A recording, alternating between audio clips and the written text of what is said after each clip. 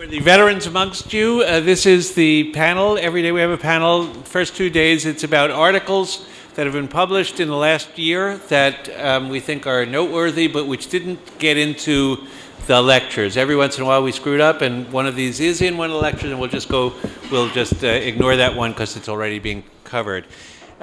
This session, the next 2 days, even more important, more valuable if you guys participate. So please, your comments and thoughts are welcome.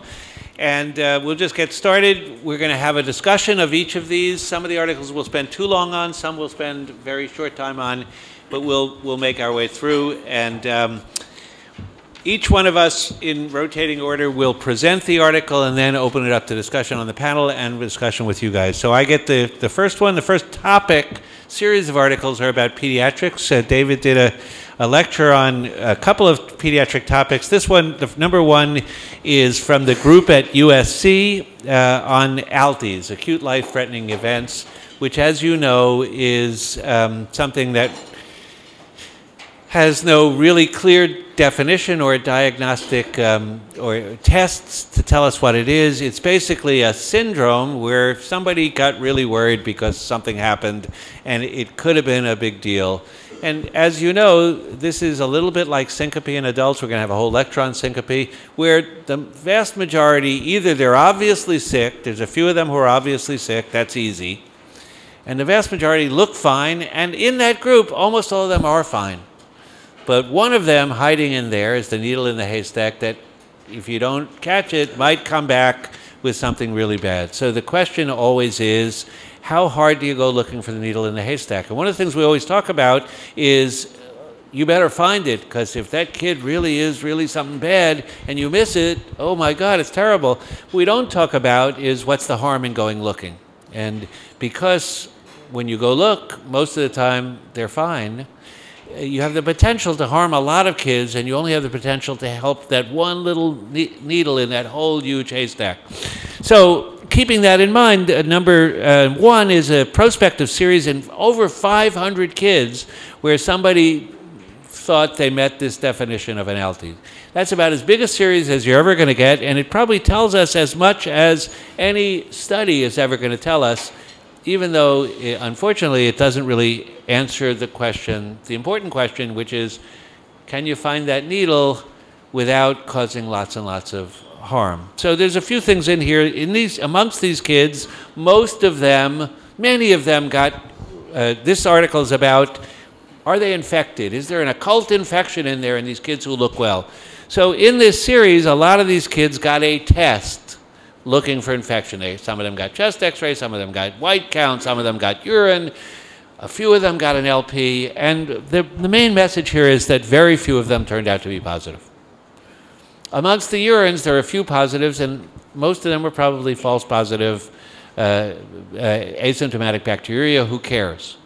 We don't know for sure. But in any case, most of the time when they got a test, nothing came of it. When they had a chest x-ray, a few of them were positive. Those were kids who looked like clinically they had pneumonia. So that wasn't terribly useful. So the authors tell us that their conclusion from this is don't go looking for something if you don't have a reason to go, at least for an infectious thing, don't go looking unless you have a clinical reason to do it. And I'm pretty sure that's the right answer, but again, it doesn't really tell us because most of the patients didn't get a test and we don't know what happened to them. And if they missed something, we don't know about it. This is sort of hoping that the ones where they didn't find anything and they went home and they didn't come back the next day dead, that means that they really were okay. And I don't know that that's true because we don't know. Particularly where this was done, they might have gone back to a different hospital with a problem. So I think we're left where we always are, which is that most of these kids look fine. I believe their conclusion is the right one. Don't go looking for trouble if you don't need to. You're going to do more harm than good. But there is going to be a needle in there somewhere, and this doesn't tell us, is there a safe way to find it? But doing an LP on these kids is a task, and it's a chore, and sometimes it's something that's asked of you of the inpatient service, please help. And although LPs were done on 12% of the kids, this is a huge series, 500. You're not going to see another one this big published in your clinical lifetime, and not one of those LPs were positive. So unless they're an obviously sick looking like meningitis, I would use this paper as a reason to say, I don't think they need an LP. Why don't you look at them upstairs and make that decision? This paper doesn't talk about, but one of the things I think is useful is the notion that there are kids who have an obvious benign reason for it.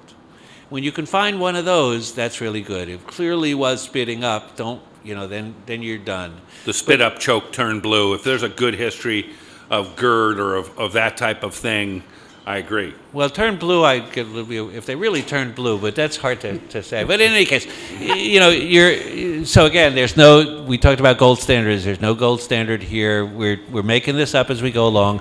The bottom line is most of them are fine, and if they look fine, don't get overly crazy. But if there's a really good story that the kid wasn't breathing for 10 seconds and really became limp, then you better have a good reason not. So there's one other thing that I focus on in this disease, and I'm interested in what the panels think. So of some of these kids who looked well that got an RSV test, and RSV is known, particularly in small kids under 3 months, to sometimes cause apneic episodes and things like that in them.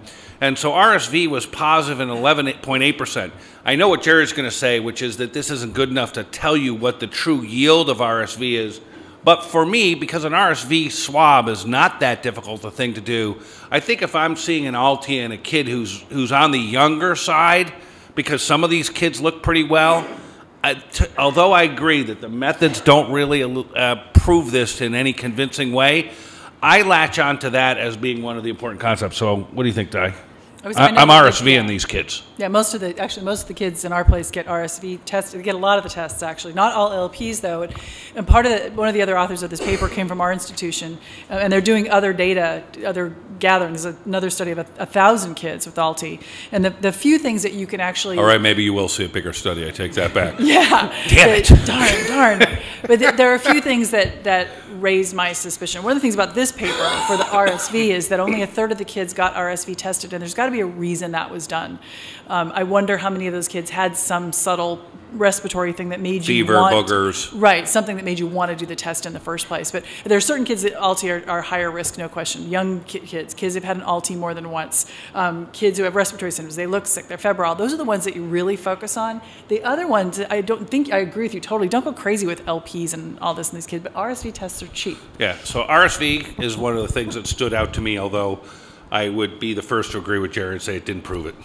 Yeah, but I'll tell you, we don't know which kids are the ones that needle in the haystack and ALT. And the problem with ALT is it's not our diagnosis, right? It's the family that had something happen that worried them enough that they thought the child was either stopped breathing or had died. I mean, they really thought there was a life threat. And that's what makes it, I think, the hardest, is that it's not something we actually have seen. It's something that the family brings them in for. Right, and even, you sometimes get a sense of who's the parent, and the parent who describes something that really is worrisome, or somebody who seems like, really a little hysterical, and it really doesn't seem like it really was that big a deal. But that's precisely the person who's going to have the hardest times accepting, don't worry, and go home. So it's sort of like a vicious cycle.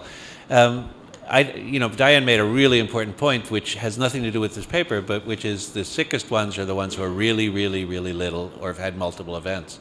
And so those cases, go over the top. But again, this is a theme I'm going to come back to over and over and over again. We always talk about what's the harm of not doing, not finding. We didn't find that needle and a kid came back and died, and that's terrible, that is.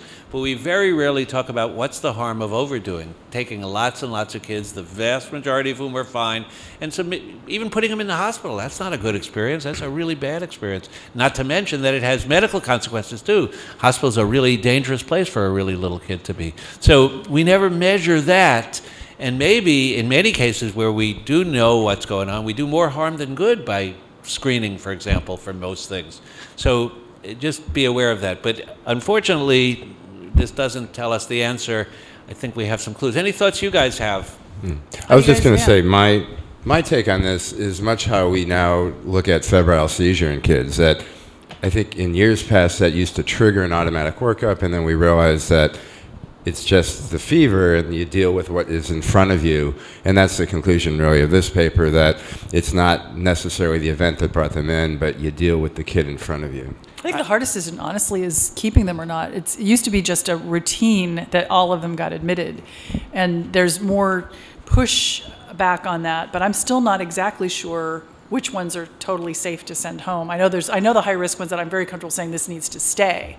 It's that where do you really feel comfortable sending them home? Right. And that's the hard part. And the last thing I want these PEDS researchers to do is come up with some validated protocol to tell me which Alti can go home, because I'm happy right now being a dumb, dedicated first floor doctor ever do that. and admitting them. It's not going to happen. But anyway, I think that's where it's a little different than a febrile seizure, is that in febrile seizures, we know that it's safe to go home. They look okay. If you do a good exam, it's safe to go home. There are no needles in that haystack, essentially none. Whereas here, there are a couple of kids who look, every once in a while, there's a kid who looks good and comes back dead. And I don't know that you can find that. That reminds me, SIDS and ALTI have nothing to do with each other. The idea that ALTI kids were the kids that went on to have SIDS has really been debunked. Yeah. And SIDS is much more have to do with sleep position and a few other things that we actually can have some impact on. But so if SIDS comes into the conversation when you're talking about, I don't want to go home and have my child, SIDS is not, they don't relate to one another at all. They're separate entities entirely, SIDS and ALTI. All right, abstract number two, those of us who have been practicing long enough to have gray around the temples have been through every possible iteration of what to do for some poor little munchkin who has a fever. People made their entire academic careers doing research on this. And what's interesting over the eons, and honestly, the reason that things have changed so dramatically is those nerds that you went to school with who had the pocket protectors and the calculators went and did research on vaccines. And they saved a bazillion more lives than you and I ever will collectively. But what that did was really change the playing field for febrile children. So now that we have the HIV vaccine and the pneumococcal vaccine, which is now even a better pneumococcal vaccine, we're seeing less and less and less true life-threatening. For instance, my residents were musing the other day about that interesting disease that you all used to see, epiglottitis in children. It's like, that used to strike absolute abject terror in most of us practicing back then. You don't see it anymore. The average age is in the late 20s now for that disease. So the whole playing field has changed, meaning that a febrile baby now is different than a febrile baby was 5 years ago, 10 years ago, 20 years ago. They're just different because the herd immunity is such that the things that used to kill them, they don't get anymore. They're actually rare. So what that's done is take the febrile workup for a baby and drop the age lower and lower and lower. It used to be 3 months, and then it was 2 months, and then now it's 28 days, and it's kind of sticking at 28 days, I think, for a pretty good reason. But let me talk about this paper and then sort of where things are going. What they did in this particular paper is it was pediatric EDs, so you have a slanted patient population. It's people that work with babies, which I think is important because we'll talk about what they did or didn't do in a second. It was 2,200 of these kids under the age of 28 days who came in with a fever with unknown source.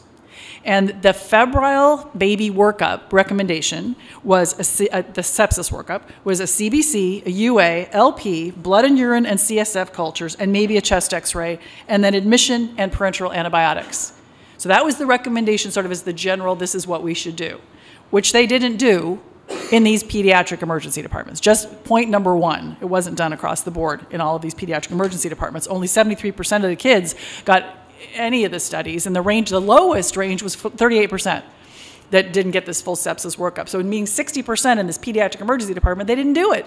Didn't even do the workup, which is fascinating to me. I think that's really interesting. But if you don't do it, they'll be the first to throw you under the bridge. Yes, they will. Under the bus as a cavalier emergency physician who doesn't care about kids. Right, and 16% of these babies that were, to me these are easy. You have a 28-day-old or 26-day-old who comes in with a fever, it's like ka-ching, done, workup in, finished, where it's easy. They sent home some of these kids. 16% of these kids actually went home from the emergency department. So as low as 40% got the full workup, 16% even went home, which is fat. And the point of this paper is this big variability in practice. Not that many kids were sick overall. One kid of all of them had a serious bacterial illness. I don't think that's the point of the paper. And the misses. Yeah. Yeah. Right. So there were 12% that had something that got admitted. But even with this behavior where they were sending a lot of people home, they only missed one kid with an SP. Right. Now, that's not to say this was the right practice. What I think is fascinating about this is that we do know that is the risk group still of baby, the neonates. For sure the first 2 weeks, probably the first 28 days. That's the group still at risk for having the things that you would get related to birth. So this is the gram negatives. This is the listeria. These are the kids that can get the bad things related to birth. And so that to me, there's only so far I'm going to feel comfortable lowering the bar. At 28 days, things do seem to change. And you can watch children. You can actually see kids and see how they react and how they behave. They're not all just total little cute little blobs that just eat, drink, and poop. Yeah. They actually have, you can actually sort of see their behavior. But under 28 days, their behavior doesn't count. And they're still at risk for some of those bad bugs that after 28 days, they just don't have as much of a risk for. So this is just interesting. The variability of practice is huge. They didn't miss much, but that didn't mean they did the right thing. Let me just stress what I think are a couple of points that have been said, but I just want to stress them. So there are two reasons why you might be really worried about younger kids. One is because they're sicker, and the other is they're not sicker. It's just that it's harder for us to know which one's sick. And I think the latter is really the case. So it used to be, as Diane said, we used to say, well, under 3 months old, you have to worry. But if you actually look at all of these age groups, the number of people who are really sick or have something important is about the same. It's about 5% of the ones who are febrile. Most of them end up having nothing. In this study, 12% had something. And there were two things that were interesting about that. One was 12% ended up with a diagnosis of something important, serious bacterial illness. Okay, but all but one of those kids were clinically obvious. So even in very little kids, we can tell the one who looks really bad. What we're worried about is the one who I can't really tell, looks okay to me, but how do I know what's normal in a 1 week old? So if they don't look really bad, there was only one such case that was occult. Somebody who they didn't say, yeah, this is an obviously a sick kid, and turned out to have it. Of the 12% who came up with a diagnosis of serious bacterial illness, if you actually go look at the paper, only about 5%, just under half of them actually had something that mattered. They were really sick. They were septic, or they had bad pneumonia, or they had meningitis. The others had urinary tract infection, which most of the time is nothing. So again, it's not that these are, that you see a kid, so you see a kid who's 12 days old or whatever it is, they look sick, it's easy. They look well, if they're 2 months old, we can tell. If they look well, they're okay. If they're 1 week old or 15 days old or something like that, we should be humble about, you know what, maybe I can't tell. But even in that group, the vast majority of them are fine. It's not that they're likely to be sick. Most of them are fine. Just be sure you feel comfortable saying they're fine. If you don't feel comfortable, and most of us don't think we really know what is abnormal in a 2 week old, then that's why we're more careful in them. Not because they're sicker, but just because it's harder to tell. But in this study, occult bad was almost non-existent, even in these little tiny kids. All right, that takes us to abstract 3, which is about a fascinating sort of state-oriented European program. It's called the Amsterdam Policy. There's all kinds of ethical things to talk about if you want to do that, but let's just talk about what the program is. Dave talked about child abuse, and obviously the big problem when you see child abuse is to identify it, because if you don't, and they go back to the abuse environment, they come back either more injured or dead. And so that epi is pretty well known, that missing child abuse has terrible consequences. But you were at least starting with care for the child. What this is the other way around. You're starting with care for the adult and recognizing that there might be problems for a child, if there is one in that adult's house or home, that you should then go after. So the child's not even in front of you. So the Amsterdam Policy is that whenever a parent presents with domestic violence, substance abuse, suicidal ideation, and you find out that there's kids in that house, you do a referral. And this, they say it's voluntary, but it's sort of twisted voluntary. And that 81 of the referrals from that visit said, okay, fine, let's do the referral and help my kids. But of those who refused, the government got involved in the other 25, so it's not that voluntary. Because there were only 106 kids in this from 60 households. Now, what were the parent presentations that brought them in? So mostly this was a mom who was beat up by their partner in the home. So it's intimate partner violence. You're seeing a woman who's been beat up at home and there's kids there. And so then you go look into it. and you refer. And 77 of these 106 kids were referred. Maltreatment of the kids was found over the last year, and a large number of these kids, that maltreatment existed mostly in the form of a child that witnessed domestic violence. So it wasn't that the kid was smacked, it's that the kid watched mom being smacked. And trust me, I'm not trying to minimize that in any way. Watching it is not as bad as being smacked, but it's still bad. And then they described this as being a successful program. The thing I would say about this in terms of the ethics is we as emergency physicians, I like emergency medicine both when my relationship is with the patient in front of me, and I really don't like it when the government or the state intrudes on this. And trust me, I'm not some liberalist, some libertarian right-wing freak. I mean, I do the thing, obviously domestic violence reporting and things like that.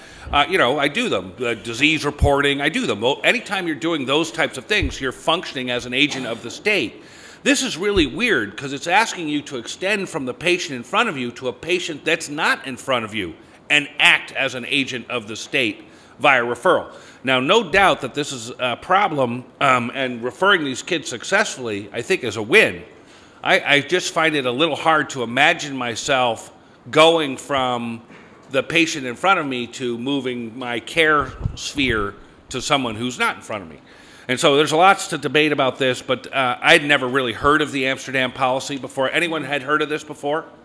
I had never heard of the Amsterdam policy before I read this paper, and I have to say when I read this paper I was a little bit challenged by the whole idea of having a responsibility to someone who's not in front of me as a patient even.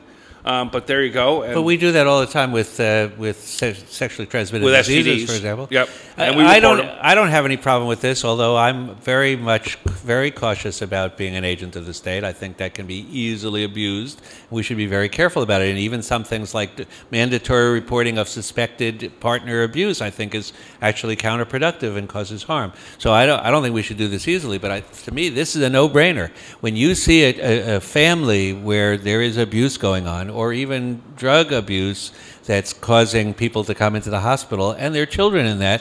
The children are victims in that case. And I think, just like Dave said before, our job is not to make a diagnosis, it's to get the process started, regardless of this particular program and how they did it, etc. The notion that we should be aware that, oh my God, there's a kid in that house, this is not a healthy place for that kid, we should try to get some help for that kid, social service involved. That's a fabulous idea. We should try to get social service involved. But they included, for example, in this substance abuse, if I referred every drunk parent Alcohol, who came to my emergency room for any type of visit, Jesus Christ, the line, I mean, we spend a lot of time putting blinders on. So in our minor trauma area, right, it's broken ankle, fell off skateboard. It's fell on an outstretched hand, broken wrist. But that's not the whole story.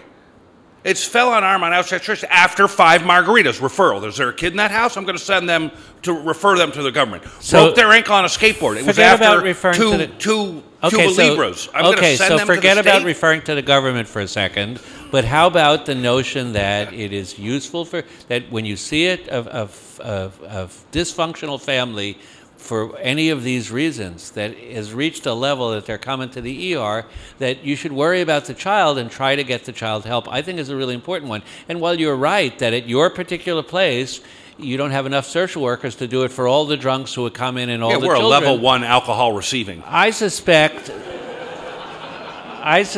that you do more good by getting help for a kid. I mean, I can't prove this, but you do more than most of what we do that we congratulate ourselves about our treatment. So I think this is an important thing. The thing this paper did for me, because I work in a very similar environment to Billy's. We're just basically big county, small. They call us little county. But what it did do for me is brought up a whole different way of approaching people who are suicidal or alcohol or drug dependent or victims of violence, and that was to bring up the children and just say, do you have kids? Do you want some help? This is really hard for everybody in your family, and we have, to help you and your children. Is there something we can do to help you? We have 24-hour social work now, which is like a miracle in our emergency department, which has been a godsend, an absolute godsend. And our social workers are angels on earth. They are unbelievably fabulous. And if you bring a child into that I'm amazed how if you bring it up, the parents wouldn't help themselves. But often when their child is now the discussion, they are open to the idea. And it's not being referred to the state. It's just and that's offering why 81 offering did something. do it voluntarily, 81 out of 100. It was pretty neat, actually. And our social workers are totally into this. Because most of what they do is really hard, getting a homeless person a place to live, talking to a family whose loved one just died. Here's something they actually feel like they can get their teeth into and really do something great. So our social workers have kind of gotten into this as well. So it's just another way to talk to people. I think it's pretty cool. I think certainly, and one of my objections was the substance abuse thing. We see all kinds of people who are drunk. I got it. There's domestic violence. You got a suicidal mom. I'm all for, I think those are far easier triggers for me than someone's got an alcohol level of 250 or clinically intoxicated. I don't know if that means their home An environment's alcohol level is abusive. 250 and you got a 1-month-old. There's danger there. So just keep it in mind. Just do with it what you think is appropriate, but being aware that there are children at risk, I think, can be useful. I don't know if there is any, but how efficacious is this type of program, for instance, compared to just regular reporting, anonymous reporting from a community source that thinks that there's a problem? This actually seems pretty high yield based on this study. Well, the study, I don't think, really proves this, Yeah. and I don't think we know about how efficacious any of these are. And I think for us, the take-home is not redo this program or take any of the elements that they specifically used, but just be aware that when there is a child in a home that's dysfunctional, there's another potential victim, and try to think about, is there some way you can get them help? And probably for all of us, we have very different access to very different social services, so it's not one size that fits all. Just being aware of it is, I think, the key. Yeah, and this, clearly, this is just a descriptive paper of the Amsterdam and some of their numbers. It doesn't compare it to anything else. Right. But it was high yield. Well, The description provided is very high yield. Just as a parallel idea of efficacy, the elder abuse reporting, and anyone can report anybody, a neighbor, anybody, that when they find something real, 56% of the time, which tells me we're under questioning it. If half the time it's confirmed, we're probably under sensing it. So I think there's the efficacy of these things when they do get used is pretty good, I think. Okay, we're averaging 10 minutes per paper, so... Pick it up, That's baby. about average. It's about Pick it up. All right, duration of symptoms of respiratory tract infection of children, systematic review. Very quickly, I think there are some good take-homes here. So it's just they took 40, 50 papers that tried to describe duration of symptoms in viral illness in kids. And the main point is that these things often last a lot longer than we tell people. So we'll tell them, oh, the kid will be better in 4 days and a week. And that's sometimes true. So I think the way to think about this is painful conditions, like a sore throat or an earache, those are often better in about a week. But the other conditions that are respiratory, that are cough, the bronchiolitis, they can go on for 3-4 weeks.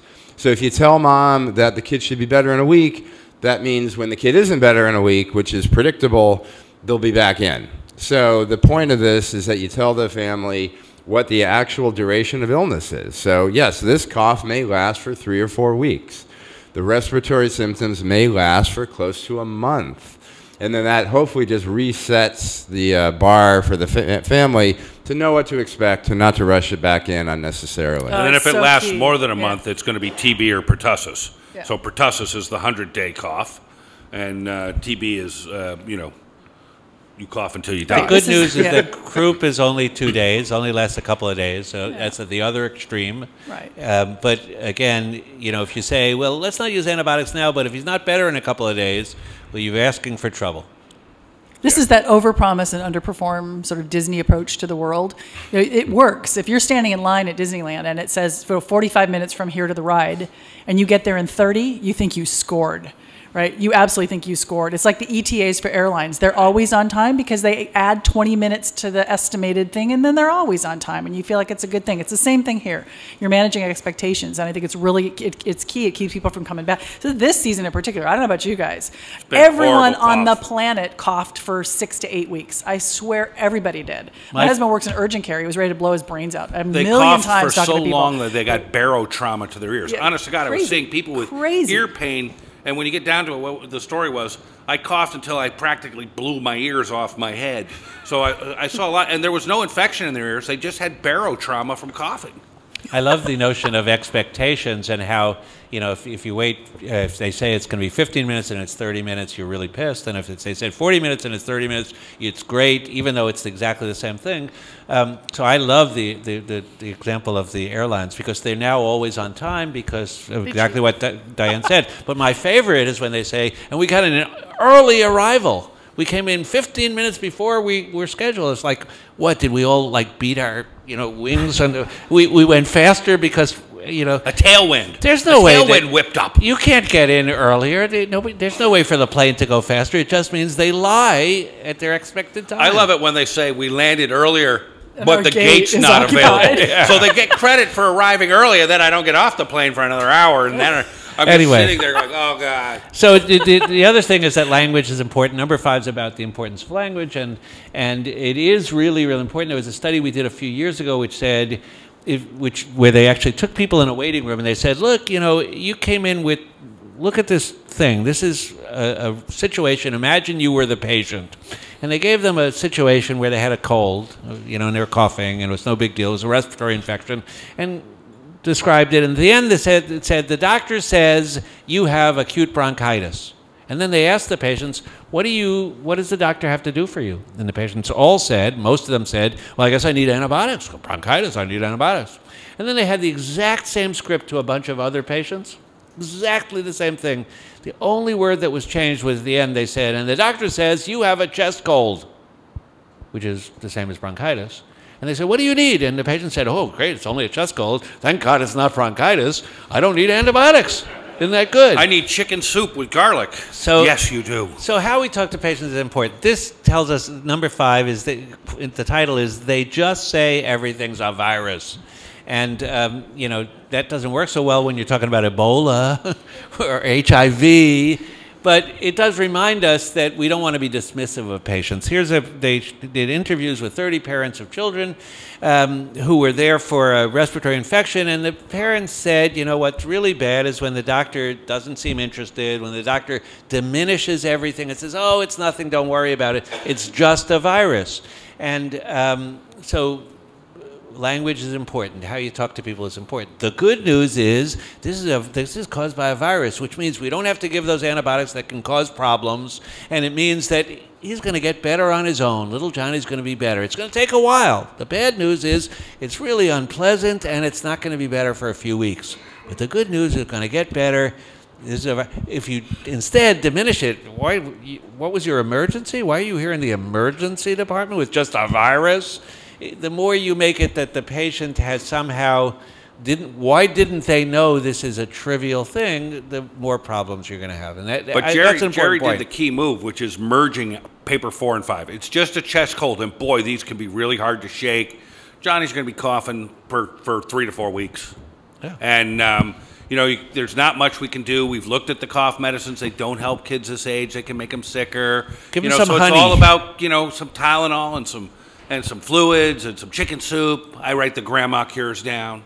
And one other good thing, remember always, is bronchospasm also presents as a cough. So if it doesn't look like a respiratory infection, or if it's only at night, it's been going on a long time, or if you want, run little Johnny up and down in the ear and he starts wheezing, you've now done something useful. So just keep that in mind. Most of them it isn't. Mostly it's a cold. But every once in a while, that's how asthma in a little kid presents. Just keep it in mind. Well, one of their suggestions, this really gets to the show of medicine, that we can walk in a room, we got the triage nurse now, we've got the vital signs, and we could spend 10 seconds and say it's a virus, you can go home.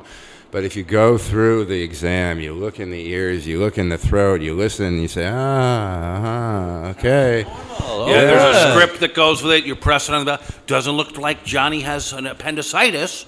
And then you got to look in the ears. Rick always talks about this. Rick always points out it's a one-act play where the audience is the parent, and understand that audience among parents is not created equally. Do not perform the show for the dad. Wait for the mom to get in the room, then do the show. She's the important part of the audience. And, you have to, and if you don't do certain things, if you don't kind of pull the ear back and look in there, that's a miss. You're not being thorough, because the mom's judging you on your thoroughness, and which is the only measure she has for your concern. You got to put the thing in there and make the kid go. If you haven't done that, it's not a complete exam. That way you're sick too, because they just cough all over you. Yeah. I don't know. I think examining kids is a kick in the pants. I just think they're fun. They're cute. You get to play, what did you eat for dinner? Let me listen. I'm going to look through your ear and see your mom through the other side. It's just fun. It's fun. I love it. Yeah, but you don't have to worry that the light on your ophthalmoscope is working. Don't Irrelevant. Don't pretend you actually care about it. It's like your stethoscope. You can be thinking about lots of other things while you're doing this. Easily go through a shift with a roll of toilet paper for auscultation. It would be just fine. Number 6. That's a visual. Okay. This paper number 6 is a database study that has some conclusions that I think are discussion points and some criticisms, which I think are interesting. This is a database of over 1 million trauma patients. So it's an enormous database of trauma patients. And what they looked at were outcomes based on whether you were black or white as a trauma victim. So 77% of this were actually white. The trauma victims were white. And if you were black, you were more likely to have a penetrating injury, several other types of injuries that were more likely. But the unadjusted and adjusted mortality was higher in blacks than whites. And the paper basically says there is an ethnic disparity in outcomes based strictly on your skin color in trauma victims. That's the sort of general broad brush. There are some criticisms of papers like this because they don't know things like confounding factors, what was people their basic health, all the other things that can go into this. This is a data dredge, but it does bring up sort of the concept of differences based on color or differences based on language, which are other parts of our medicine. And we talked about biases earlier. There may be things that inherently affect your practice. It's interesting because in trauma centers, those of us who work in trauma centers, most trauma protocols or most trauma treatment is pretty protocolized. It's pretty, there's the ATLS approach, and it's pretty much protocol.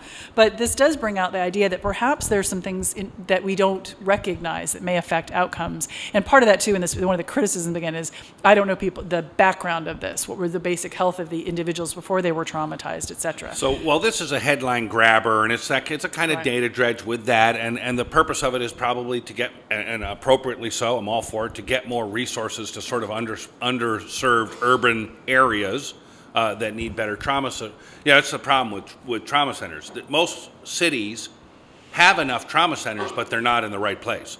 Los Angeles is a classic example. We closed MLK, and you know how they talk about food deserts? We created a trauma care desert in a huge urban black population of our city. 40%. LA County alone could result in this skewed results here because we created a trauma desert for the black population. Yep. Now, no mystery that also happens to be an uninsured population and a variety of other things.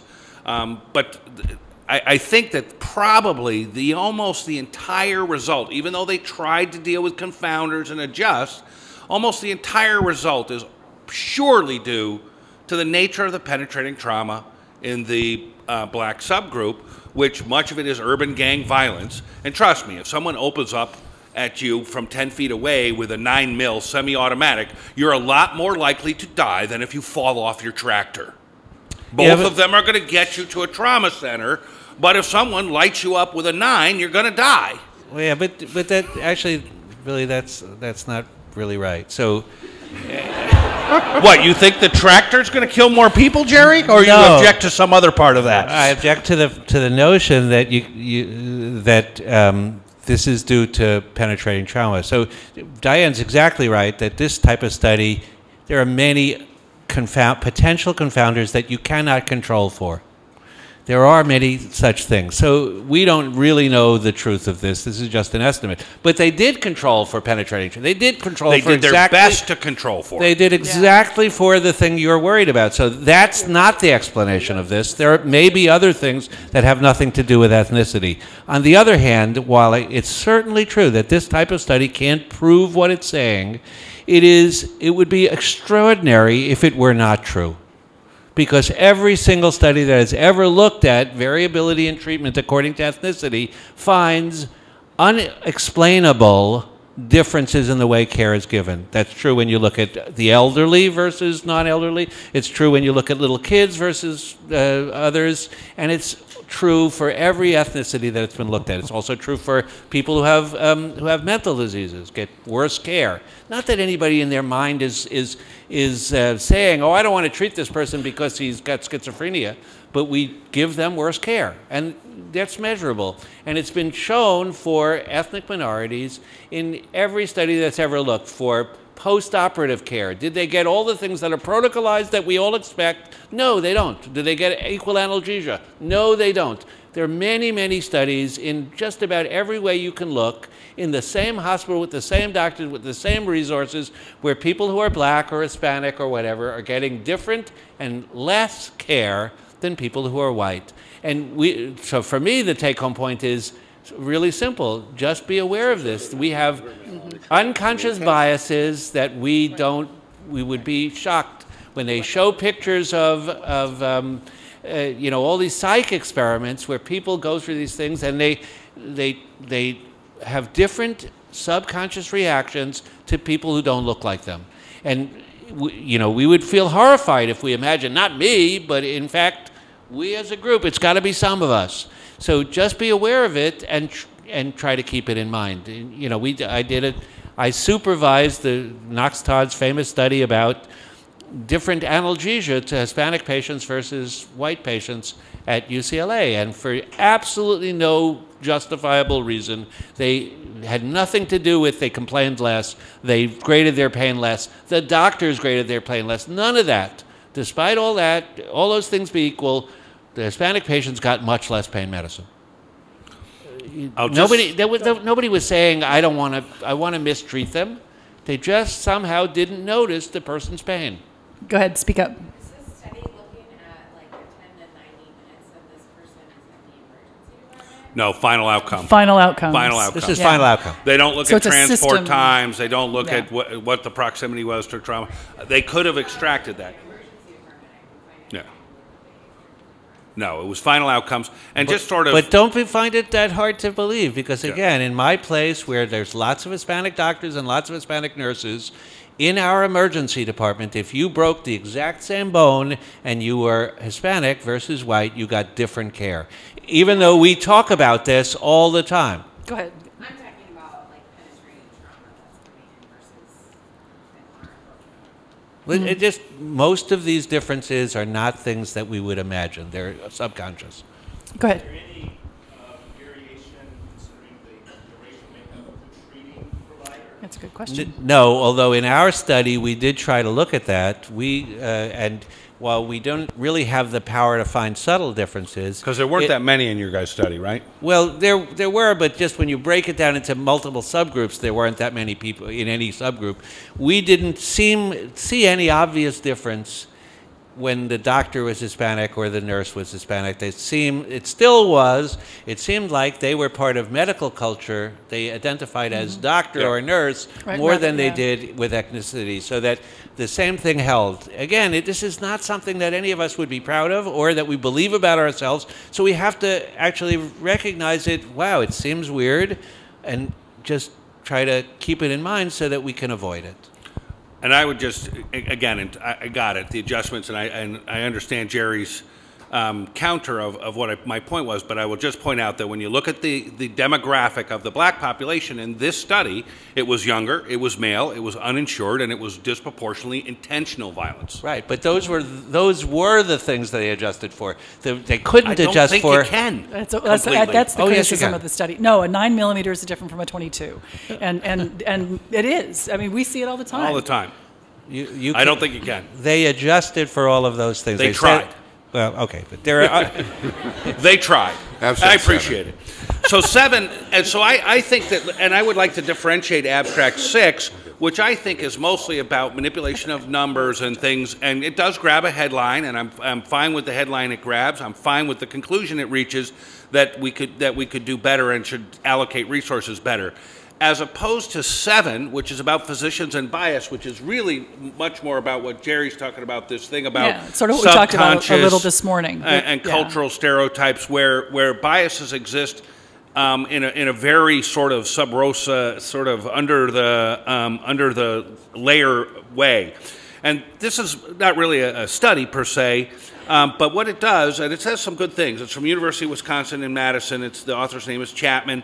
And it says he just wants to promote awareness of this and emphasize that a physician try and put themselves in the shoes of their patient. I talk to the residents about this all the time. There are various questions you can ask patients that shows you're putting them in their shoes. And one of the ones I like a lot, for example, and it has nothing to do with this paper per se, but is, do you need a note for work? What kind of work do you do? That means you're thinking about what the patient's next day is like. You're putting yourself in their shoes. And so exercises where you formally do that are one of the things that's recommended by this author to help try and make a conscious effort and correct for these biases which you might not be aware of. And it is true that you understand. It was funny. I'm Irish Catholic from Boston, so we'll get to all those stereotypes out. And one day, we don't see a lot of Irish Catholic people in our ER in Los Angeles, but one day we did, and they died. And a weird thing happened, which I haven't seen in a long time, which is somebody started keening. And for those of you who don't know, keening, Irish are so fucked up they don't know how to cry, so they need someone to help them cry. So you have a keener, which begins the wailing processes, and then they can all cry. And so someone started keening in our emergency room, and people were like, what the fuck is going on over there? They were like, I can't, and I was like, don't worry about it. It's, it'll go away in a little bit, but this is how it's, But they'd never seen it, and they had no idea what was going on. But I understood it, because that's the culture I grew up with, so it was very easy for me to interact with. But for other cultures where you're not as aware, there is less ability to make that connection. And so you see it, I think this goes in all directions, this subliminal, under the ground one. And I think 7's a pretty good paper that just talks about promote your awareness, put yourself in the patient's shoes, keep your mind open to what's going on, and maybe we can, to some degree, correct for these subliminal unconscious biases. Right. We are all subject to our unconscious mind, and because we make so many decisions on a rapid-fire basis, sometimes things get in the way, our biases get in the way. And the notion is, nobody's ever proved this, but I think it's probably true, is that there's a concept of metacognition. Step outside yourself, recognize the pitfalls of what you're doing, and maybe that can help you do better. And that's true for all the things that Diane talked about this morning. It's also true for biases like the ones that this paper talks about. It's a nice paper. And again, two things that they talk about is, one, trying to put yourself in the patient's shoe, and the other thing is to try to see that person as an individual rather than as who they are, which ethnic group they are, they're old, whatever it is. If you can see the person as an individual and then go even one step further and say, how would I feel if I were in their place and I didn't know the medicine, so I don't know that this is benign, but I'm really scared because it seems like a big deal, I can do a much better job. And I think all of those are true. I think it's fun to go into a shift. I don't know, when you get older and you practice, things change a little bit. And I like to go into every shift trying to figure out a way to come out a better person at the end of the day. Rather than making people better as well, how do I become a better person at the end of the day? And I think at least one or two, making an exercise in this as a practice, it makes you a better person too. So it's kind of a win-win all the way around. And every now and then you can kind of feel yourself do that shift. I had a patient yesterday, a homeless guy, came in after being hit in the mouth, and his teeth were hurting, and his lip was a little cut. And I'm just already in my role. You're waiting for the Percocet request.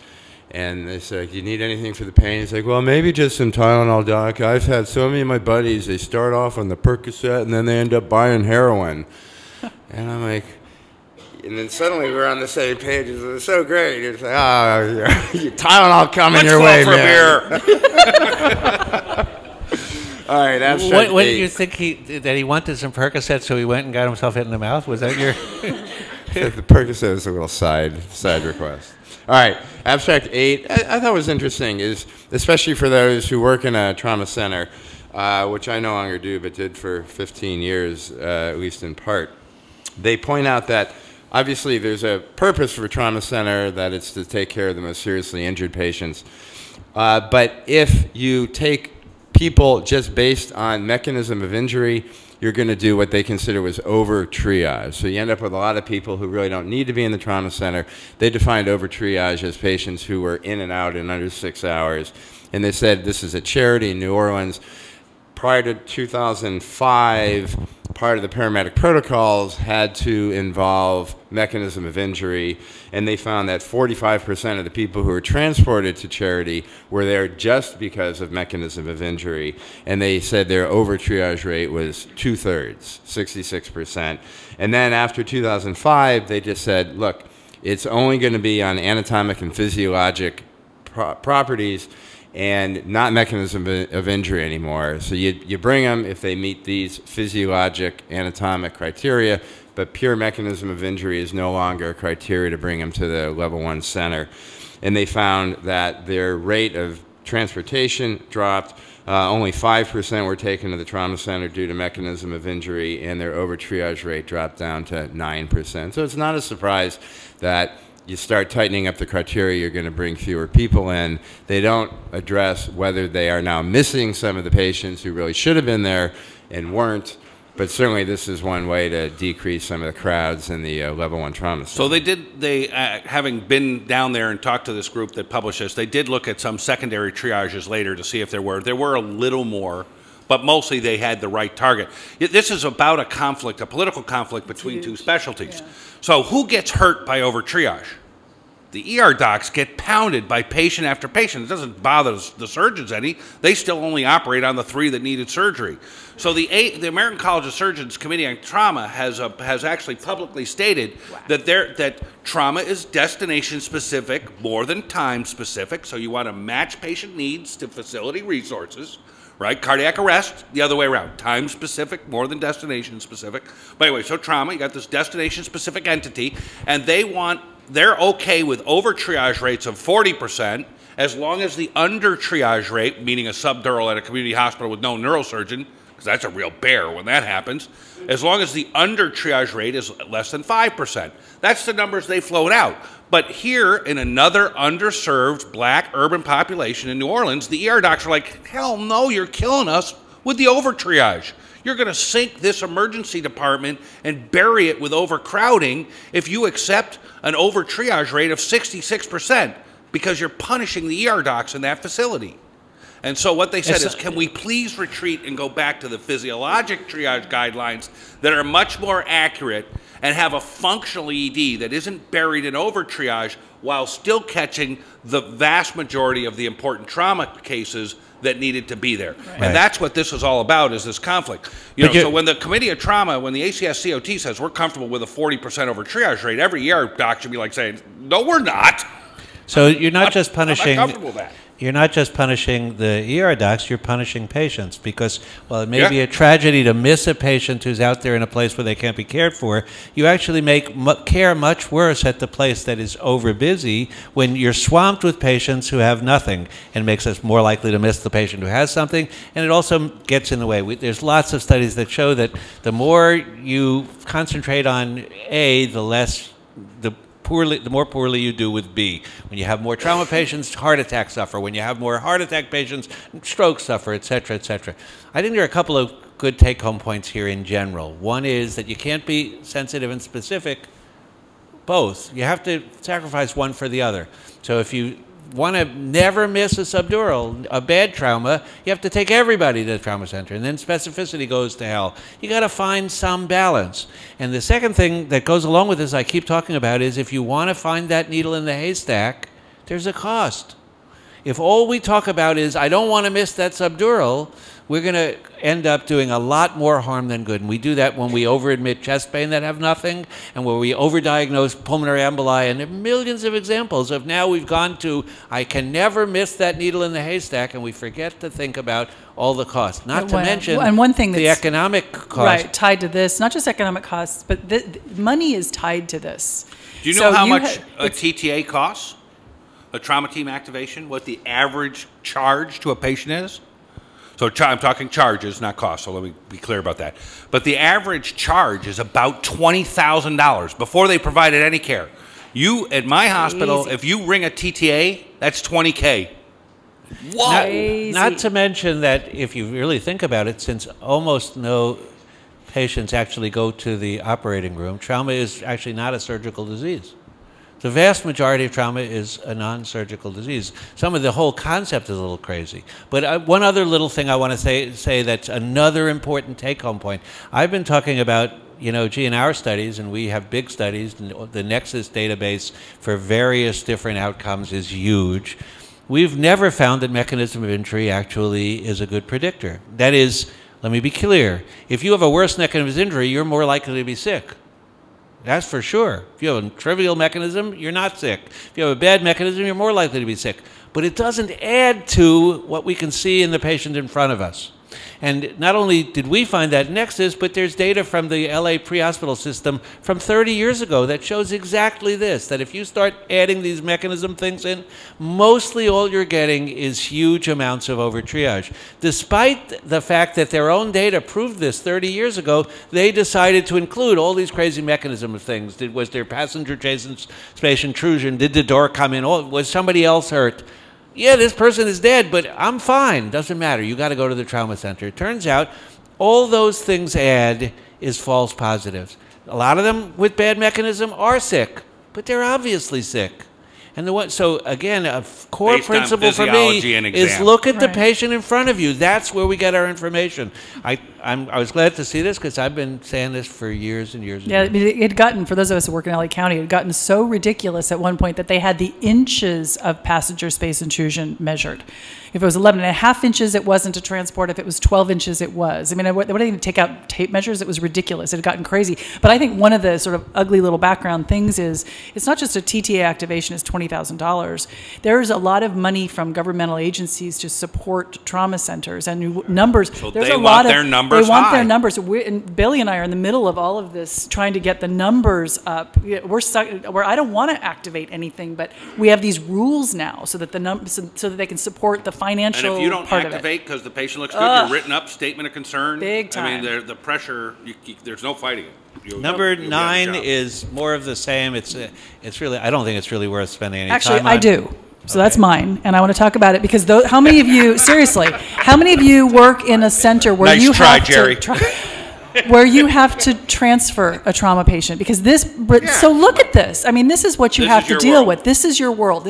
We're on the receiving end, and we've got all the jazz there. My heart goes out to you because you have to sit at the bedside of a trauma patient and figure out, what do you do? Do you transfer them or not? Do you do the tests at your institution, or do you wait and have the test done somewhere else? Do you delay care for that? Can you fly them? Do you drive them? I mean, I don't envy you at all what you have to do. This is a paper that somewhat disses the practice of rural then transfer trauma care. And it says that there's an over-triage transfer. 25% of the people that get transferred from wherever and 62% of the total patient population, you basically sent 6 out of 10 people from your institution to a trauma center. And of those people, 25% ended up not needing the services of that trauma center. It was felt to be an over-triage, an overuse, which may very well be the case. But I don't envy the position that you're in trying to figure out what to do for people who may deteriorate. You don't have the backup services. You don't have a neurosurgeon. You don't have that stuff. I have no trouble with transferring. What I think is important about this are 2 things. One is, don't do a bazillion tests at the transferring end. Okay, you don't have to. If you have a quick and you've got an agreement, you can get them transferred quickly. We have in our LA County, if someone goes to a non-trauma center and is critically ill trauma-wise, 911 gets called and they get brought to us from the ER to the ER. Basically, tests not done. They come straight to us. It's just like, oops, wrong place. They come right to us, which is fine. That's absolutely fine to do. So don't do a bunch of tests, or do all that you need and we won't repeat them. So send us the pictures. Make sure all the pictures get sent for that. The other part of this is that I think this is going to change as we get better at things like telemedicine and better at sort of doing sort of consultations over phones, and we have a better network for support where you can actually still take care of someone where you are and keep them where you are. We may end up with this as an evolving practice. So right now I think it's fine. These numbers say, oh, how terrible overuse. I'm not sure that's true at all. And I think we're going to get better at figuring out how to work where you don't have to transfer everyone and we have other resources available. So I agree with Diane completely. And for a long time, our policy at our hospital with regards to trauma triage was Red Rover, send over whatever you got. Whatever you got.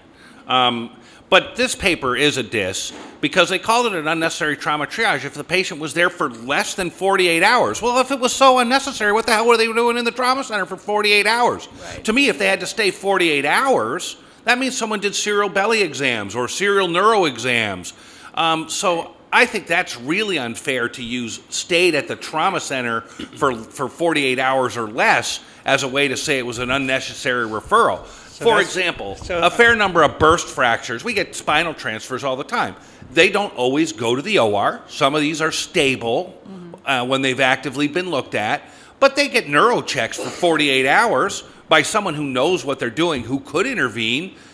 Most of the time, nothing's done. Does that mean that was an unnecessary transfer? Oh, by the way, they also, from the trauma center, get referred to our spine rehab center that is unavailable to the rural hospital. Does that, so how are you going to get those patients in? So this is why I said I don't think we really need to do this paper, is because it comes to the wrong conclusions for all the reasons they just said. It says, gee, aren't you bad? You've transferred all these patients, and that's wrong. So that's why I didn't think we needed to. Well, of course, one of the things that this paper is dealing with is not an emergency medicine problem, because we might feel perfectly comfortable taking care of a lot of these people, but they can't stay in the ED for 36 hours, and you can't find someone to admit them to. So when your surgeon in the hospital, who's a general surgeon, says, oh, that's trauma, I don't do trauma, transfer the patient, you say, well, there's really nothing much wrong with them, and I think, nope, you got to go. So it's not our call. It's well, and most of the transfers happen on the weekend or at nights. No right? surprise there. No There's surprise. a big mystery. Number 10 is just, it's kind of an odd, go please. Just a comment. I'm one of the guys sending these patients to you. And we're happy to have them. So the question is, as everybody's crunching numbers and everybody's doing EMR and they're collecting all this data, we've got bean counters that are going to take this a step further potentially, Yep. as well as attorneys among government agencies, and they're going to impose a more rigid set of transfer criteria. You don't want to make our job, whether you transfer this patient, more difficult than it already is. So the pushback to the leaders in the field is you guys kind of champion that to be expecting that to happen.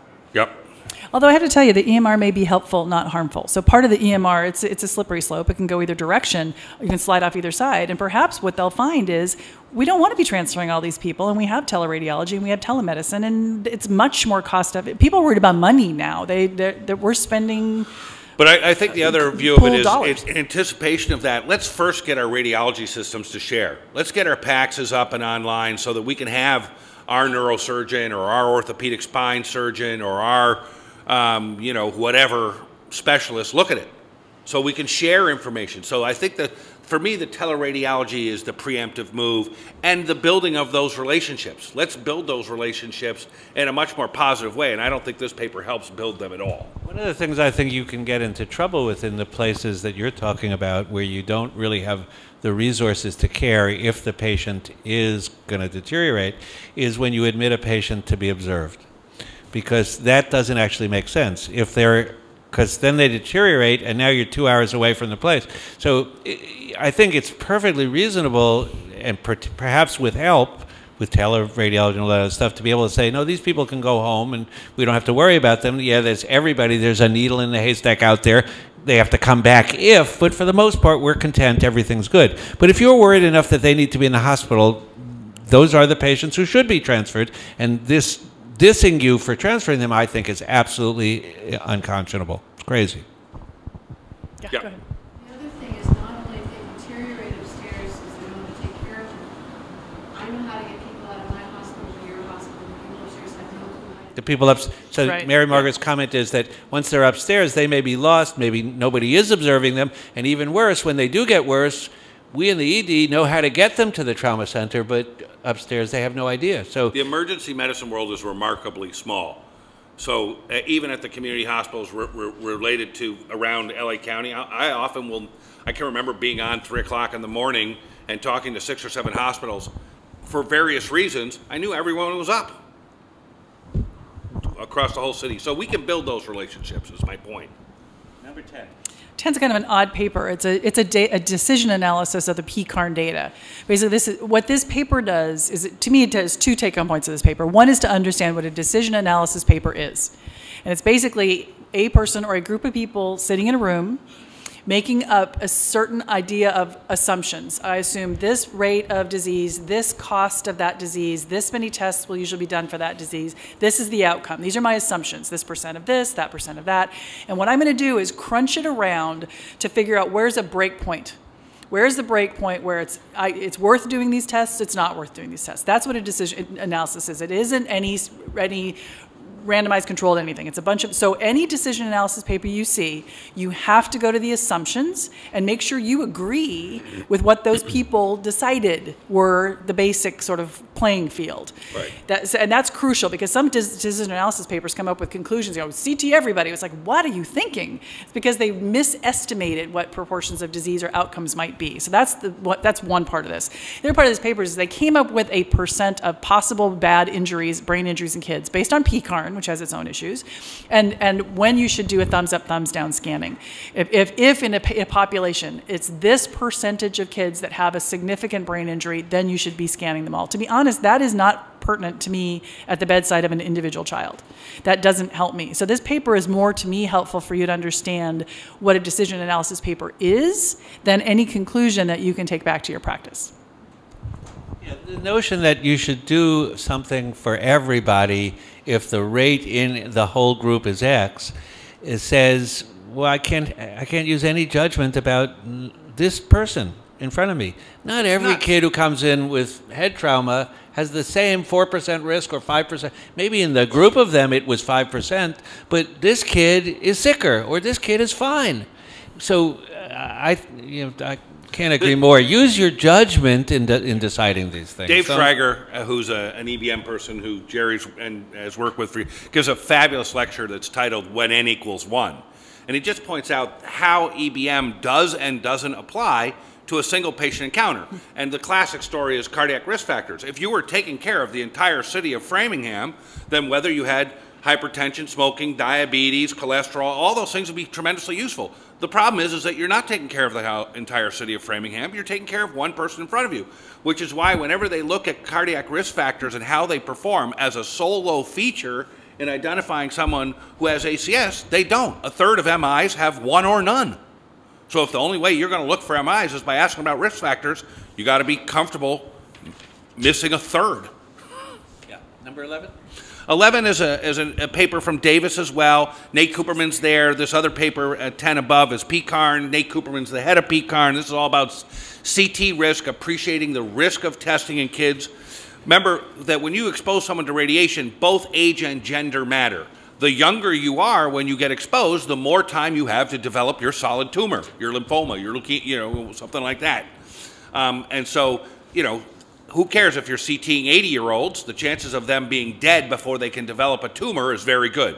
But if you're CTing 8-year-olds, that tumor is going to kill them or have a chance of killing them. So CT, and then gender matters as well because not all tissues are of the same rate of developing cancer. So breast and thyroid are among the tops. So if you irradiate breast and thyroid, you'll pay in the long run.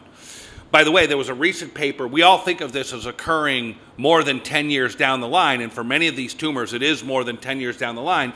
But I would just point out we did a McGill paper a couple years back that looked at not estimated cancers, but actual measured cancers, and found that in response to radiation, you can start measuring excess cancers as soon as 5 years out. And that was plain X-rays with one rad. Right. It wasn't CT scan. So this paper says, all right, let's look at kids who get exposed and what are the cancer estimates. It says that children equal 5 to 11% of the 85 million CTs done in the United States.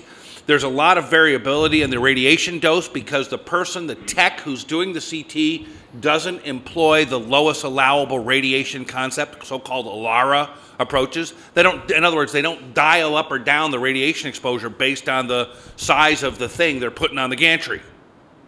So that obviously if you put a small thing on the gantry and give it adult doses of radiation, that's a higher exposure for that kid. So he notes that that's a problem. And then what they did is that in 744 of these kids, they actually did dose determination. And if you said 20 millisieverts, which is a well-known dose that will start giving you thyroid cancers, breast cancers, and other things, if that's your sort of, ouch, we went too heavy with the radiation cutoff, they found that 25% of kids' CT of the abdomen and pelvis exceeded that. 8% of their CTs of the chest exceeded that. And 14% of the CTs of the spine exceeded that 20 millisieverts cutoff, where you could expect there to be hell to pay in a kid who gets a radiation exposure down the road. And so they said these kids, if you did this across the whole group, there would be over 5,000 excess cancers in this pediatric group. And they say, use these estimates as a way of saying we got to back off. But they say, the next part of the paper is, let's just look if we did the Alara thing, lowered the doses for these kids, and it said that by just changing the dose exposure, you could get below 20 millisieverts in a quarter of the scans. And if you were more challenging about who needed CT, like you observed a kid rather than head CTing them, observed them for 2, 4, 6 hours, whatever you want, or did some other things to avoid getting CT scans, like getting ultrasounds on all your pediatric appies, that could eliminate another third, and that very easily you could decrease the radiation exposure with no new technology right now by 60%. You could get a lot of these kids well below these cancer thresholds. And that's all obviously really good, and I think it's important for us to be aware of, regardless of whether we know the exact details, that radiation is not a good thing, particularly in little kids, and we can use that in talking to parents about, what should we do here? We're going to talk about shared decision-making. Parents don't want you to radiate their kids, if you put it that way. And so there are ways in which we can use that. But I'm going to, one of the themes that I'm going to come back to over and over and over again over the next few days is that the greatest harms of unnecessary testing has nothing to do with radiation. It has to do with finding things that we don't know what they mean, and which lead to, down the line, terrible consequences. So that, in fact, an MRI, I would argue, actually has the potential to do a lot more harm than CT, even though it has no radiation, because it's a, quote, better test, because it finds more and more of less and less. So I'm going to come back to this over and over again, but I just want to warn you that getting rid of radiation is a good thing. But it's not the real problem. The real problem is doing tests that don't really have a likelihood of helping you, or maybe we'll find a needle in the haystack once in a blue moon, but while you're doing that, will cause all sorts of problems. Over here. I got a problem. When we have all of these concerns, I don't hear of any marshalling to downplay some of this. What does the American College of Radiology say about it? They're with us. They actually want us to order them less. So just to repeat his statements. comments so everybody can hear, we're talking about all these big problems, but where's the world of organized medicine talking about why are we overdoing all this stuff? And I can tell you that at least there are starting to be initiatives in this way. You've heard about the Choosing Wisely campaign, where we talk about what are 5 things that your specialty is doing we shouldn't do. Despite our initial reluctance to take part in this, ACEP did eventually hear its members say, are you crazy? Of course we have to participate. And ACEP is participating, and most specialties are. It's not actually a terribly good campaign, because you can pick things that are not terribly important and not talk about the really big ones. In our case, for example, what about over-testing for non-pulmonary embolism, or doing no risk chest pain getting admitted? These are big ticket items. Overreading. There's billions of them. But in any case, at least we're starting to talk about it. And it's not just the Choosing Wisely campaign. The Archives of Internal Medicine, which is no longer the Archives, it's now called JAMA Internal Medicine, has a section every single issue called Less is More, where they talk about this. The British Medical Journal has an equivalent section. The Lown Institute has this big national initiative to try to say, this is crazy. Gil Welch, who wrote a fabulous book that you should all read, called Overdiagnosis, or Overdiagnosed, which is the companion to Shannon Brownlee's wonderful book, Overtreated, is all over this, and he has a blog on CNN, which he's constantly writing about this, and occasionally in the New York Times, his op-eds, etc. At least we're starting to talk about it, but we have a huge way to go. But specifically to your question regarding the radiologists, they are with us. They're with it as well. So the ACR has put out position statements about some over-ordering. They have been actively developing decision support software, of which we are now testing some at our hospital, which is you can't order a CTPA rule-out PE unless you want to have a conversation. Here you have to enter in some things, and if you enter in the data, it'll come back CTPA probably not indicated in this patient. And so, you could override that in our hospital. That's not going to be binding, but we are developing some things to challenge people's overuse. Nowadays, it's really common in minor blunt head trauma and peds. For one of the strategies that's been very effective is we consult the pediatricians. We don't just consult the trauma people. And the pediatricians come in and say, don't scan that kid. We'll watch him for 4 hours. We'll call you if anything changes. So now now it's not just me versus quote unquote the expert because the expert wants me to pan scan him. Now it's me and the pediatrician saying, I don't think they need a scan. And now the person who is saying pan scan him they're like, all right, whatever. If you're willing to watch them, fine. So we turn it into 2 against 1. As clinicians, the easy argument we've had is the radiation. And it's very easy to say to patients or the parents, hate to radiate the kid because we know radiation can cause cancer down the road. But as Jerry points out, that the much harder intellectual argument is we might find something we don't know what to do with. We might find incidentalomas. And I think that's very hard for a lot of families to wrap their head around. It is a very hard thing, and particularly when you're talking with underserved populations, what they often hear is, you don't want to do it because I don't have money, and you would do it in that white guy at the rich hospital, and that's understandable. So it can be a difficult thing. I always want to say one more thing about this philosophically, which is somebody said before, what the leaders in the specialty need to do, and I just want to remind you that it really is what we all do. We all have to be part of this conversation. I just, ACEP last year, some of you know, made a new policy about TPA for stroke, which said we should do it. And it created an enormous amount of outrage amongst members. And I got a lot of, since people know that I think it's a bad idea, I got a lot of calls, what are you doing about this? And my answer was always, what am I doing about it? What are you doing about it?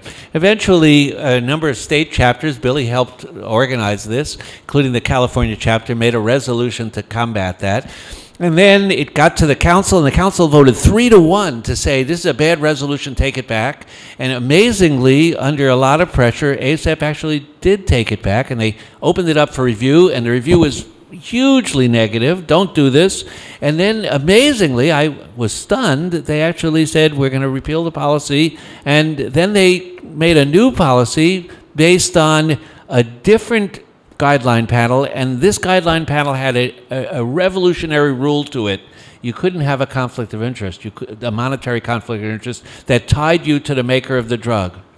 And when that happened, suddenly the science changed. It was no longer science is science, and we've proven it. Now the science was, no, this doesn't prove it at all. And actually, now the new draft is not you should do it. So, and the reason I mention that is because we have rare victories in this world. But this shows us that when we really care about something, not when I care about it or Billy or Diane or David, but when we all care about something, it's the big we. We actually we do have clout. And so it's not up to the American College of Radiology to do this. It's up to us to do it. And to talk to our patients about it, which is critical, even though it's hard. Jerry's already talked about Choose Wisely. Initially, ACEP decided not to join the Choose Wisely campaign. And the big we again, meaning members, also got them to change that. So ACEP actually, shock of shock, responded pretty well to membership feedback on those and took what were initially not their positions.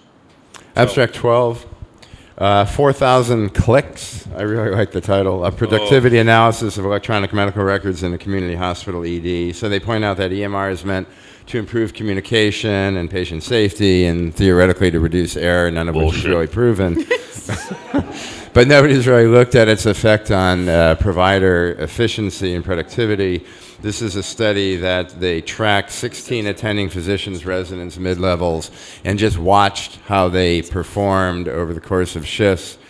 And what they found, I think for those of us who have certainly implemented an EMR, not just live with an EMR, but they found that participants spent 44% of their time on data entry. So here we are with our MDs and residencies, and we're data entering 44% of our day. That's and a how really does that useful economic really good. How does that compare to the time for direct patient care? 44% data entry, 28% direct patient care, 12% in review of tests. So like we get to think 12% of the time, and we're data entering 44% of the time. So, and they said this is consistent with other studies that we spend 30 to 40% of a workday used solely for data entry. Which Not is to why I think a mention, lot how of many us- of you? How many of you had to learn more than 3 EMRs in the room? I'm about to have my 5th and worst. We already went live at our hospital. We were the trial the hospital. Cerner torture He gets to chamber do it next. right now, and this 4,000 click thing. There's this. So, and one of the problems I have with it is Cerner is pretty good for the inpatient services and great for the C-suite, but it throws emergency medicine on the Under the bus. That doesn't throw us. It ties us on the train tracks while they know the train is coming, and it's just terrible. It's the worst thing ever. And anyway, I have The worst thing ever? Yeah, it is. It is. I think this is There a are compelling. probably one or two other things are almost as bad. I don't know. This is Almost a as compelling, bad as the gas chamber. a compelling paper for scribes. I mean, Yes. really, you can spend, I don't know, $20 an hour, $15 an hour, whatever it is. How many have scribes out there? Yeah. So God. wonderful. How many have Dragon or some dictator? Yeah, Yeah, at see, least look that's at that. helpful. Dragon, So we're you get a getting Cerner without mishmash. Dragon, just so you Yeah, I it's can have lovely. some pity. Scribes. So and I'll tell you what Scribes, happened at have our to. residency. There are duty hours restrictions now for residents, and our shifts were kind of adjusted to that. Well, now the residents are staying anywhere between 2 and 4 hours after their shifts to get their documentation done because of the 4,000 clicks. So we're having to change the residents' shifts, meaning that their patient care is now even shorter, so they can factor in the time on the computer. That they're already seeing between 300 and 600 less patients during a residency than I saw in my residency, just from duty hour restriction. And now we're going to eat into that even more. It's absolutely. And the other day when the resident said, "Well, I just go into the room and I just do all my stuff while I'm talking to the patient." Patients do not like that. That breaks down that doctor-patient, practitioner-patient barrier. It just blocks it completely. This is a big problem. And All as you far have as to do is- teachers, it's unbelievable. They're not doing patient care anymore. They can't Yeah. examine people anymore. They can't talk to people anymore. But it's and the also nurses very can't difficult to either. teach them to chart because I have no chart to look at until 4 hours after their shift. Right. I can't teach what to chart. And this is just the emergency docs. What about nurses? You ever walk into a busy ER and you look? Just take a look. There's a row of nurses sitting by a computer. There's nobody doing work. They're just doing this crap. This is really bad stuff. And our Anyway. nurses have no notes anymore. They've clicked the Right. this, bed rails up, and call light within position. 5 rights given and and all advised. that crap. And if you want to figure out how's the patient, there's nothing in the nurse record Can't anymore tell for anymore. that. Number 13 is sort of an ethics paper. It says, New York State has mandated that if you want to work in a hospital, you have to have an influenza vaccine, and or you have to wear a mask. And critics of this say that's not fair. It's an affront to personal liberty, et cetera, et cetera. And this guy argues the opposite. And for me, this is a no-brainer. I forget the details about the influenza vaccine, whether or not it's good or bad. It's not perfect, for sure. But the more important thing is I don't see how we can argue anything other than if you sign up for this job, part of it is you decide you're going to do what it takes not to put patients at risk. So if you want to go work in the nursery, you cannot have rubella. You have to have a rubella shot, period. Serious. It's And done. you have to have your AP, your So pertussis. the notion that we should be able to refuse, I don't want to do it, to me is crazy. The details of influenza aside, I personally think it's a good idea medically, but aside from that, if that's what we as a community decide, I find many it of you are on a outrageous that somebody mandatory says place? I don't have to do it. I think- Mandatory I think place, it's- show of isn't it- hands? I think it's national now. I think it's a joint commission requirement now. Is it? I think it's our CMS. one of The them. JC showed up. Yeah, It should be. So I think it's mandatory now, and it is an interesting argument. I understand individual rights, et cetera. I really do. I understand that, but I wouldn't want a pilot flying my plane who doesn't have good vision, who hasn't made sure doesn't have heart disease. They have to go through, and if they can't, they don't fly. And doesn't have some picture of him looking suicidal by the I knew Golden that Gate was Bridge. coming. I knew that was coming. The Golden Gate Yeah. Bridge photo, the #1 site of suicide in the United States. Like that, when they put that up after How about the only here on the picture of right? him, I was like, great. How about the bridge to Coronado, which has a sign on Yeah. it as you're coming on, suicide hotline? I'm thinking, is that if I'm really walking up there to jump, is that really going to help? And by the way, I if don't we know. see you up there, we're going to refer your kids. If you're studying the sign, If you put on your high beams as you drive by that side so you can read Number it. 14. 14, so Alma Mateu was one of the best lecturers ever in medicine, bar none. It has what he calls the school of duh. That there are certain things that are out there that are published that are from the school of duh.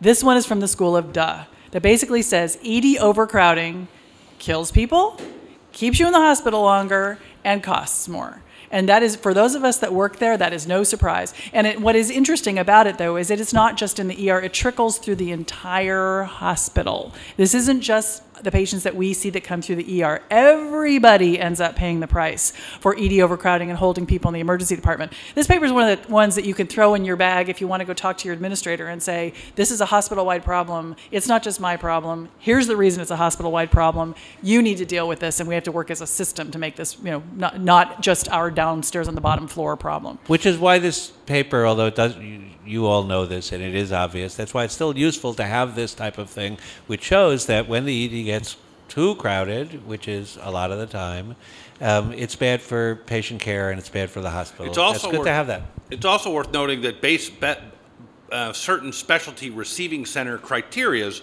worsen care for other. So if you're a STEMI receiving center, you'll be really good at STEMI until they make you a stroke receiving center. Then you'll focus on stroke and do a shitty job on STEMI until they make you a hypothermia post-cardiac arrest center. Then you'll do good on that while you do a shitty care on stroke and a shitty. And then you'll have to and stop if you have doing a trauma center patient come in during that time, care for all three of those will get worse. Well, I like the idea that everything is an emergency. Everything is a number one priority. I hate it when they do that because your shift becomes this: wolf, wolf, wolf, wolf, wolf, wolf. Everything's a wolf. You got to cry wolf about everything.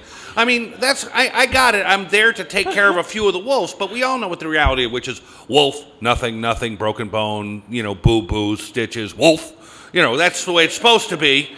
It's, but but what they do with these specialty receiving center things is just wolf, wolf, wolf, wolf, wolf. Anyway, I digress. For those of you who wanted the soundtrack, that was it. All right. The scratch and sniff is scary, though. You got to stay away from his scratch and sniff. What are you talking about?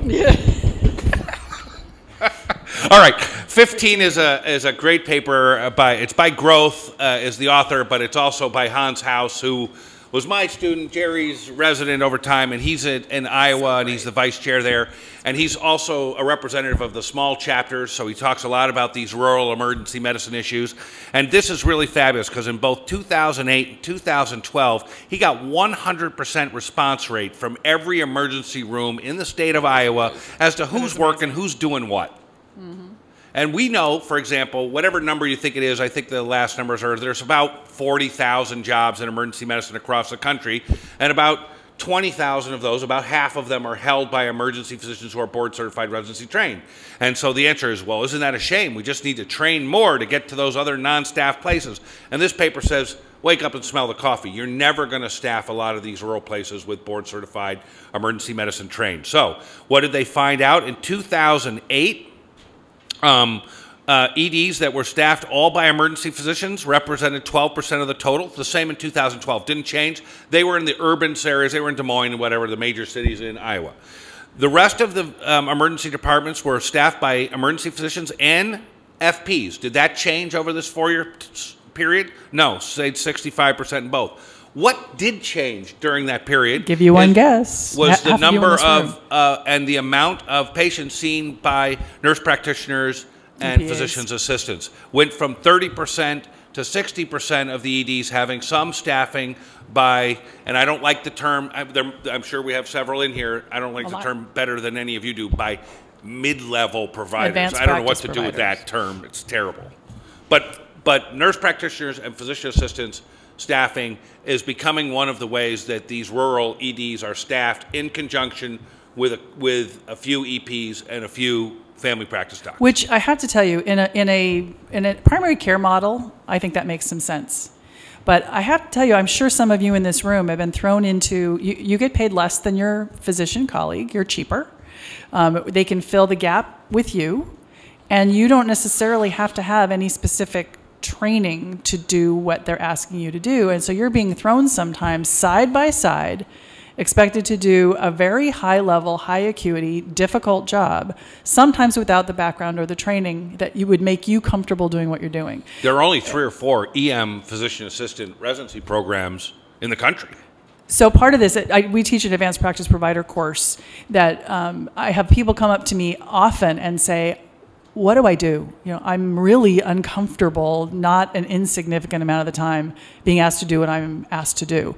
What do I do? And I apologize to you that our specialty has put you in the position sometimes to do things that may be beyond your comfort zone or even your ability level yet. You don't have the time under your belt. You may have asked earlier, Jerry, who are NPs and PAs here? Wow. God bless you. So welcome. Yeah, let's God bless just you. say that. And you can argue that the rural setting is the most scary setting. Oh, you're I mean, not you work in kidding. a trauma center and Let's you get back a trauma activation, you get A million people. 10 people in the room. You got ortho, you got neurosurgery, you got everybody.